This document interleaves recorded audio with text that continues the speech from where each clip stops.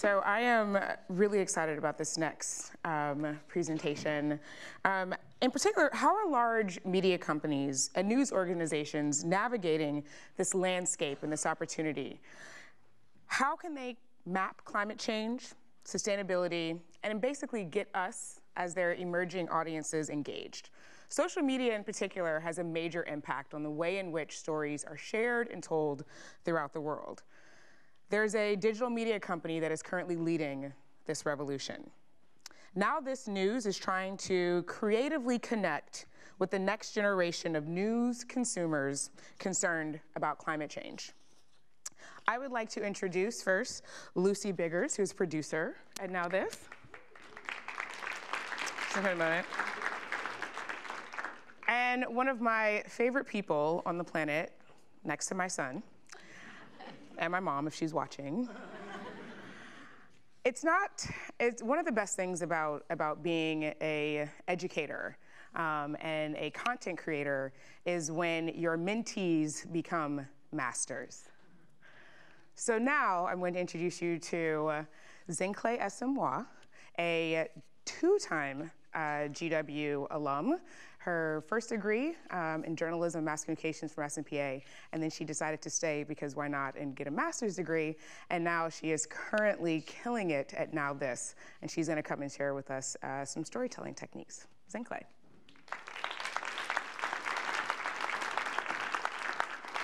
See how I did that? Thank you. Hello, everybody. Hi. Dr. Cheers is great, isn't she? I still call her Dr. Cheers.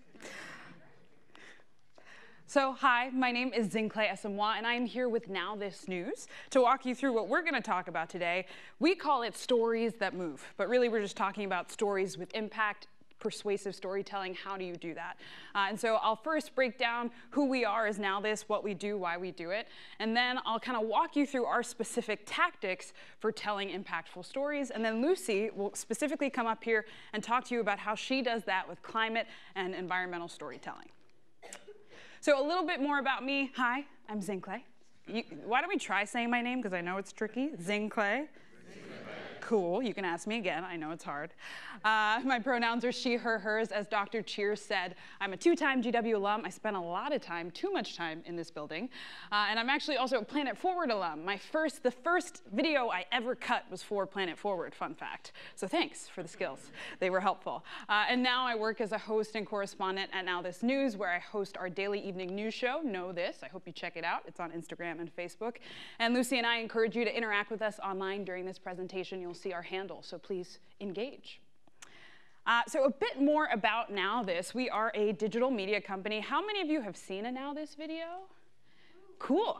That's exciting. And so we exist almost exclusively on social media. So we're on Facebook, Instagram, Snapchat, and whatever else exists, Twitter. And we believe in the power of video and the power of it to really impact young people. We were founded in 2012. We have an office here in DC that I founded. We're headquartered in New York City, and we also have offices in Philadelphia, LA, and San Francisco. And so a bit more about our framework for telling stories with impact. I'm going to walk us through the different means and ways that we do that. And that's mainly through medium, messaging, timing, and people. These are core, so why don't we say that back? I want to keep us awake here. Medium, messaging, timing, and people. Cool. Okay, so let's jump into medium. Today there are so many mediums that you can use to tell stories. This picture is from one of our live streams. I think this is being live streamed, right? So we did 2.5 hours of live streams during the State of the Union, where we interviewed, myself and the senior politics producer, interviewed different members of Congress, including Speaker Nancy Pelosi, about the State of the Union. And I think live streams are a really powerful medium that can be used to tell stories with impact if you're a student or someone who's actively in the field, right? If something's going on right now, live streams can be a great, almost public forum where people can talk and comment and engage with each other online. And so that's a key medium that we use. We both live stream kind of just congressional meetings that are happening, but also any protests or other notable events. Another medium is documentary. I think documentaries are increasingly popular these days. And the reason these are so powerful and impactful, we found, is because it's doing a deep dive into a specific issue. At NowThis, we have something called NowThis Reports. I encourage you to check it out, NowThis Reports. And those are kind of our mini docs or long form or feature documentaries where we go deep into an issue. This screenshot is from Mothers Separated by Borders. It's one of our reports, and we have many others. One of them was just nominated for an Amnesty International Award, and that focused on the crisis in Syria. We have some on the opioid crisis in the US. So there are so many topics, but documentaries are a way, as I said, of doing a deep dive. So I encourage a lot of students in the room to not shy away from that. I think sometimes we see these really well done videos and we're like, oh my gosh, we could never do that.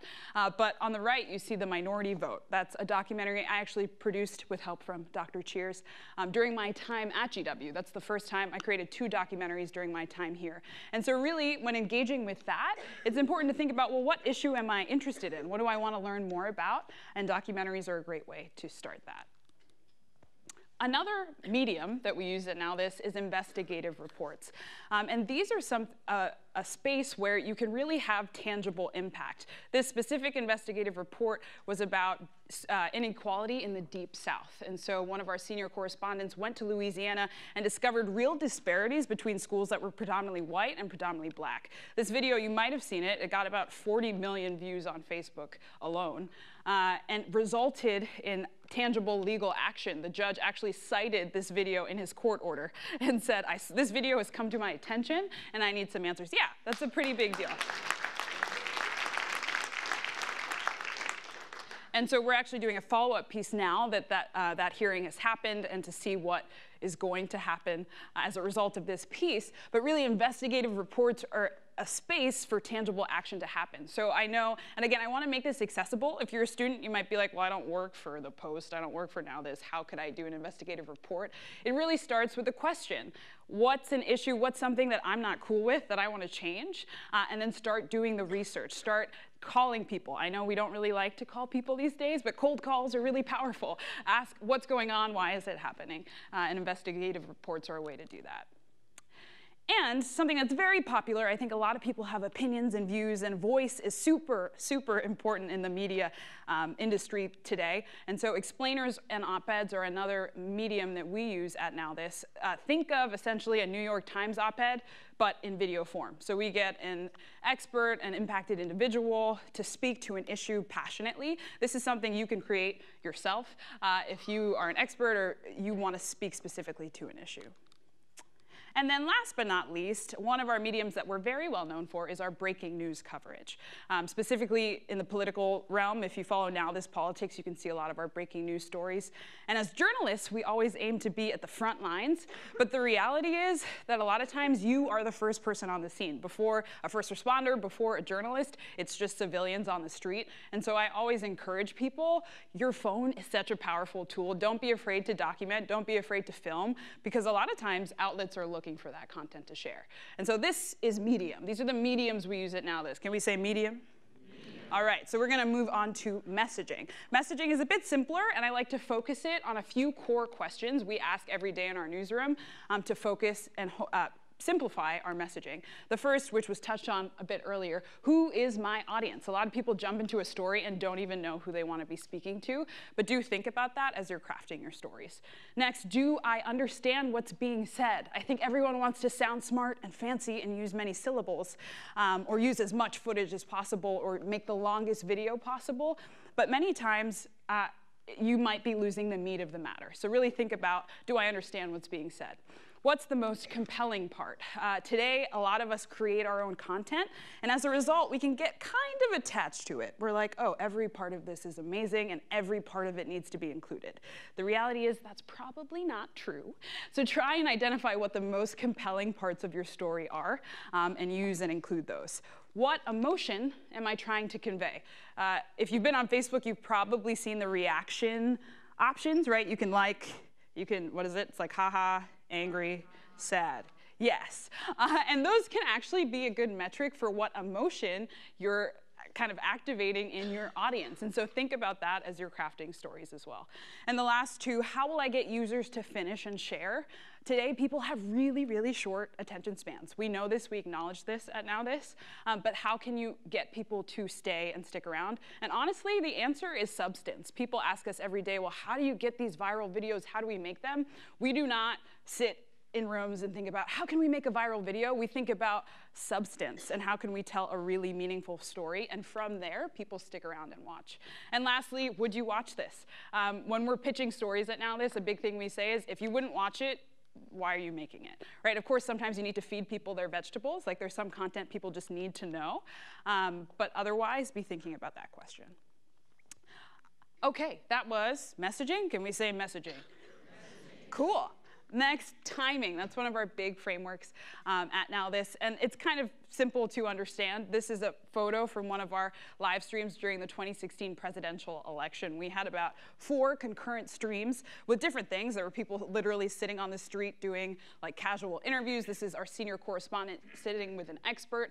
And timing is key, because if you make a beautiful, powerful film, but you share that story 2 years too late, it might not get the attention it needs. So really thinking about, okay, what issues are coming up in the future, or what's not being covered, but really we could have change now.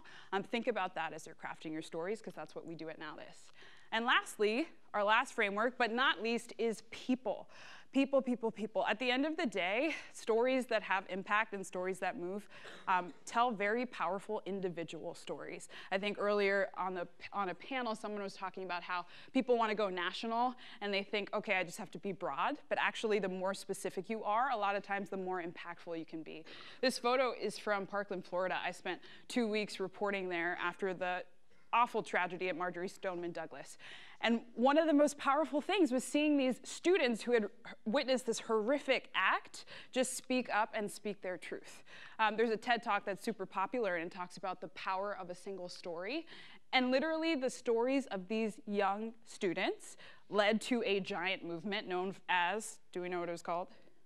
March for Our Lives, right? And it's not the first youth-led movement. I never say that, right? There was Black Lives Matter. There have been so many. But I think it really highlights the power individuals have. So as you're also shaping your stories, don't underestimate the power of people. And another example, I think we all know Flint, right, in this room.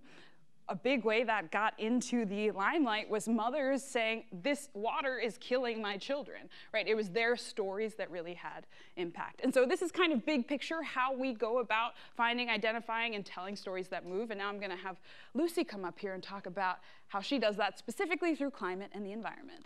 Let's give it up for Lucy. Thank you. Just click that. You did such a good job. Thank you.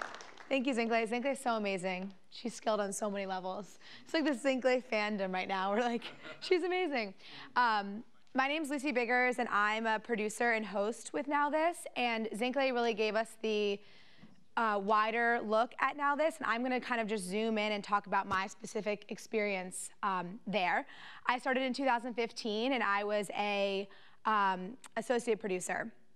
And I learned from my time at NowThis a few things that I'm going to walk you through now. And hopefully students in the audience, or anyone, any stage of life, these will inspire you as well. So I'm going to talk about how curiosity has informed my decision making and what stories I choose to tell.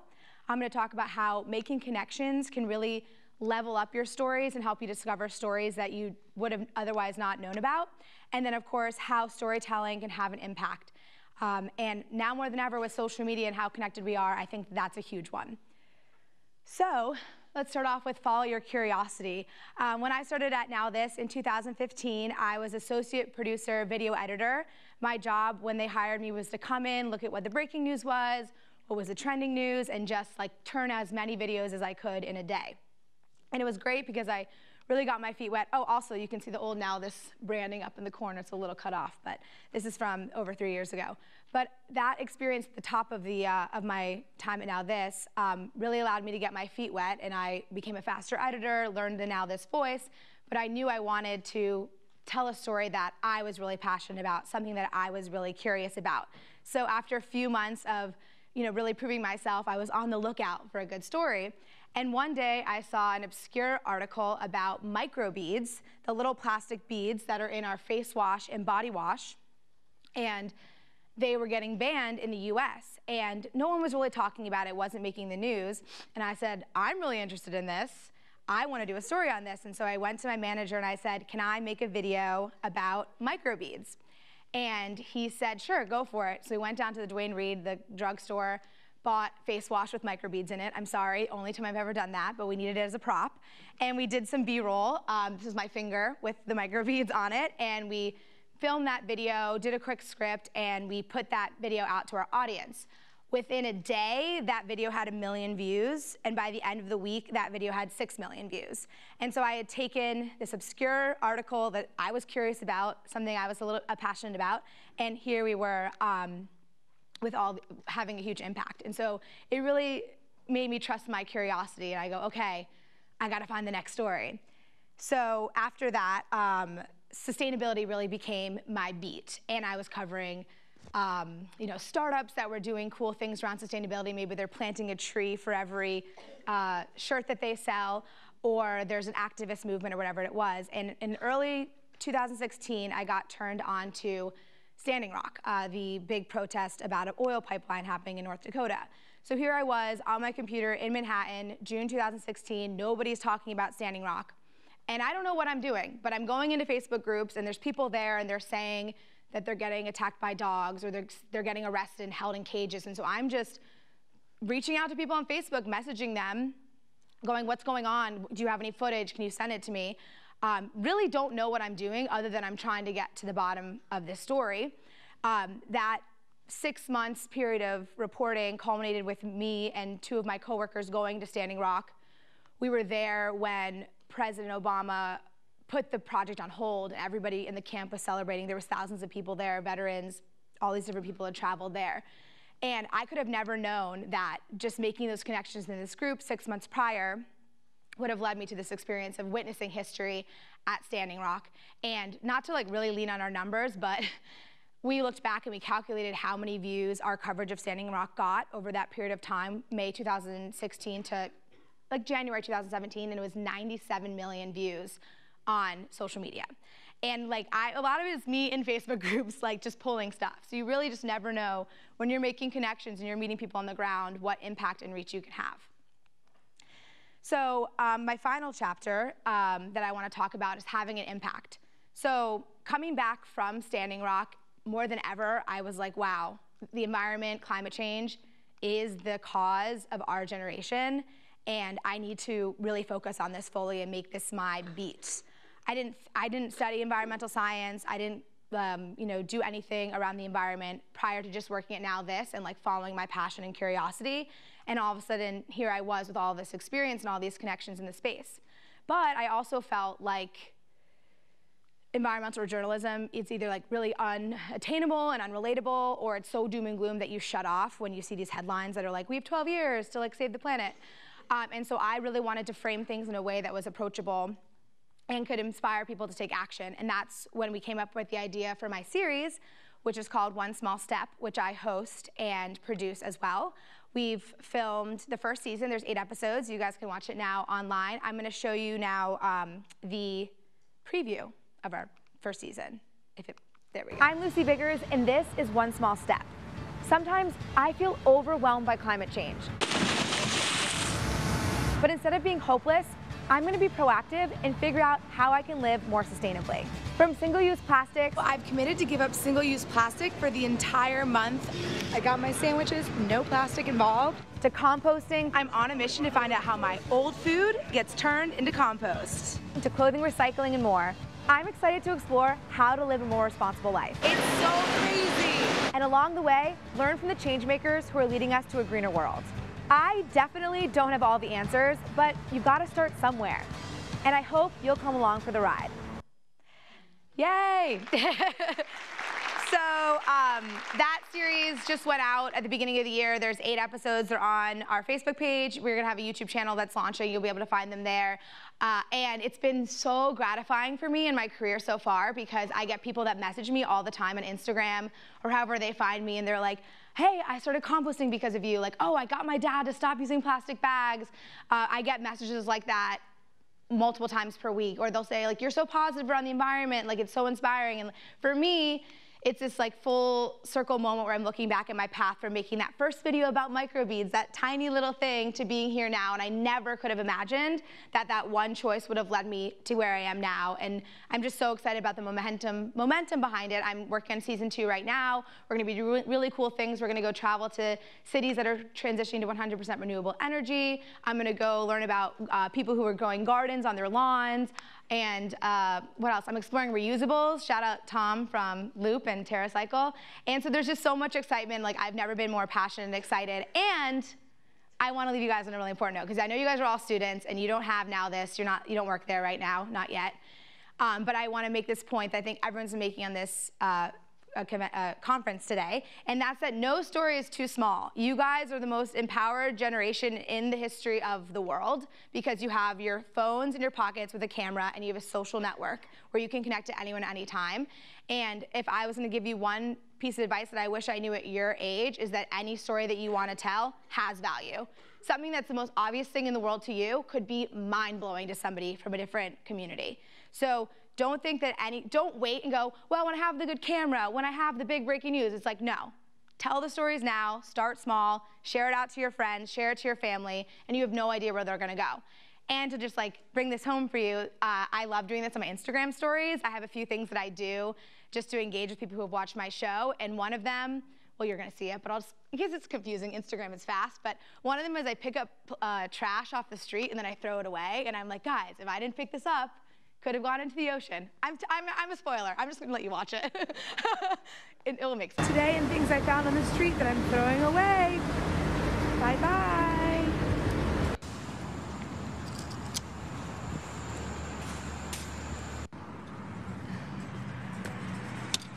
So I've got my compost. I'm at Union Square. I'm gonna drop it off. I actually haven't composted in a few months because I changed apartments. I haven't been doing a lot of cooking. This is my first compost drop off in a while. And I just take my compost. And then, nice little, there you go. So that's my point, guys. No story is too small. I think you guys all have stories that you should tell. Take your power, tell those stories, and you have no idea who you can impact. Before I go. Thank you, thank you. Yay. That was awesome. You all should follow Lucy on Instagram. It's super fun. If you haven't already, watch the show. So, ladies, for the sake of, I've been giving my cues, but I have one question that I want to turn over to the audience, because I'm sure there are like just really excitement coming from there. You all are both storytellers, and from a stand-up correspondent to now, correspondent, obviously doing your own show. What do you think, what types of stories in particular do you think gets the biggest reaction, the biggest impact? Go. What are you thinking? I would say stories, as I said earlier, with substance and that challenge something. One of our most viral videos, I think, ever.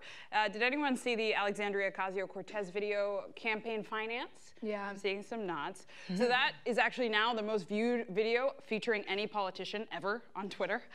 Wow. And it's literally just her sitting there in a chair asking questions about campaign finance law. Nothing really compelling was happening other than her asking questions. But I think stories that like really move and impact people are the ones where it's just compelling, and it's like Lucy said, you never know what people are interested in. Like campaign finance law isn't sexy. Yeah.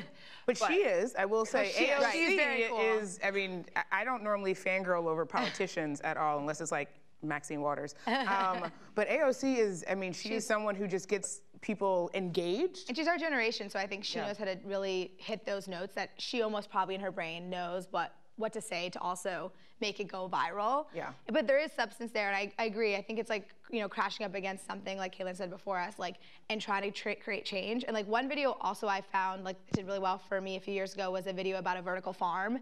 And I just showed this vertical farm. It was like really cool music. And I was like, this vertical farm uses like 95% less water, but like creates 100 times more food. And everyone was like, what? Mind-blowing, right? And I think that we're at this time where like there's all this cool innovation happening. Yeah. There's so much going on, and people just are hungry for it. We're so overdue despair. Sure. Like, and so AOC represents like the future of politics. Right. And like that video represents the future of farms. And so I think really like showing people like this could be where we're going, I think always really excites me. So I think it excites viewers as well. Well, I know Tom Zaki this morning, who we talked about that positivity. So as you mentioned, like I love with your Instagram stories how you can say, hey, like, look, if I didn't pick up this straw or this whatever, you know, look at me composting and yes, I'm going to the place, and like all of these ways in which you can inspire instead of shaming. Right. I think is also really interesting and important. And you guys are inspiring millions. So I love it.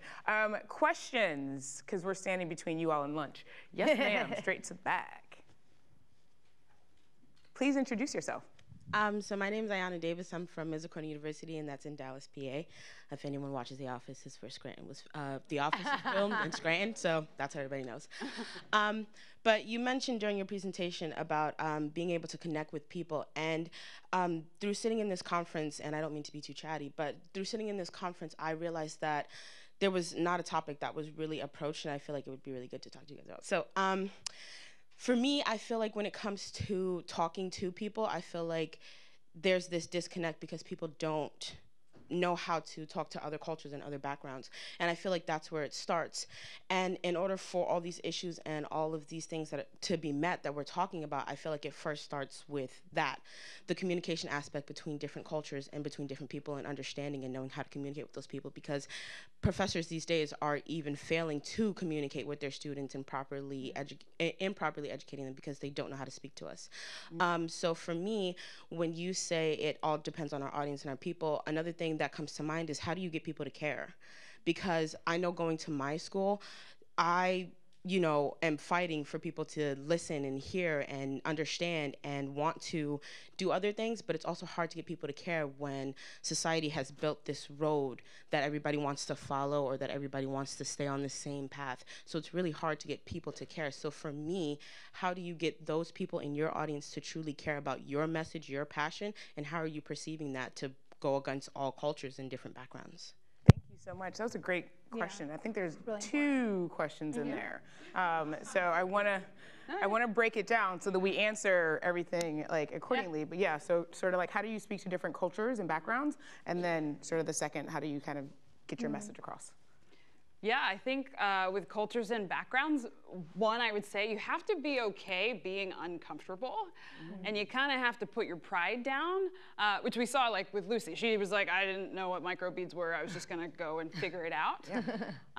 So I'd start there, learn to be uncomfortable, and put yourself in spaces where that's happening. If you are going to spaces and everyone looks like you and thinks like you, it's gonna make it harder to tell good stories because it's gonna feel distant because you are distant.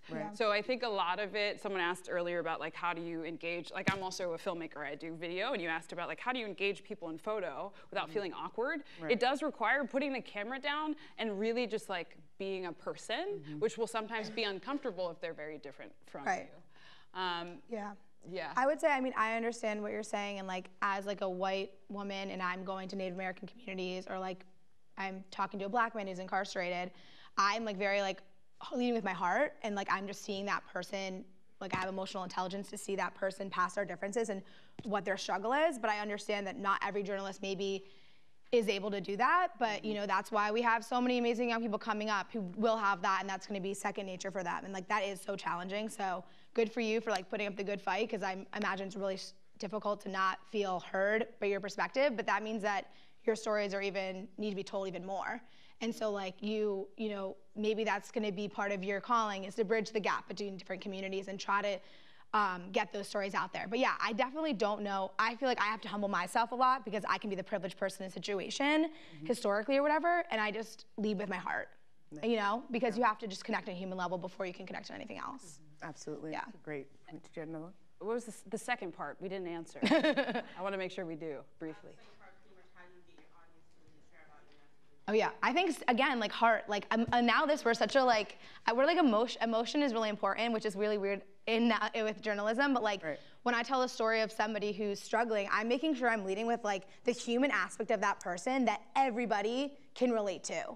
Like I'm fearful, I'm in love, I'm whatever it is, like that is a universal emotion, and then you can build in the other aspects, the cultural aspects, maybe like have that be later. Lead with the most unifying story to start, maybe. Absolutely. No, it's really good. It's really good. Zinhle, anything? Or do we have one more? Do we have another question? Yes, sir, in the front. And then we'll come to the back.